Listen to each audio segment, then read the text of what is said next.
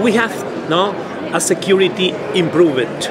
All the indicators, attack on pipelines, attack on bridges, attack on roads, has been decreased impressively.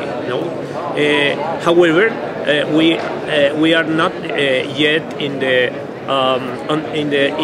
ideal state.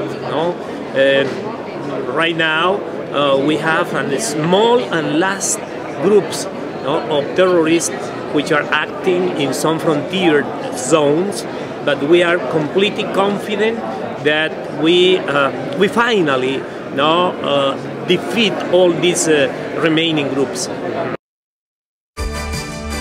For 30 years, Creamer Media's engineering news has delivered unmatched insight into South Africa's real economy. Subscribe now and go to engineeringnews.co.za for the real economy in real time.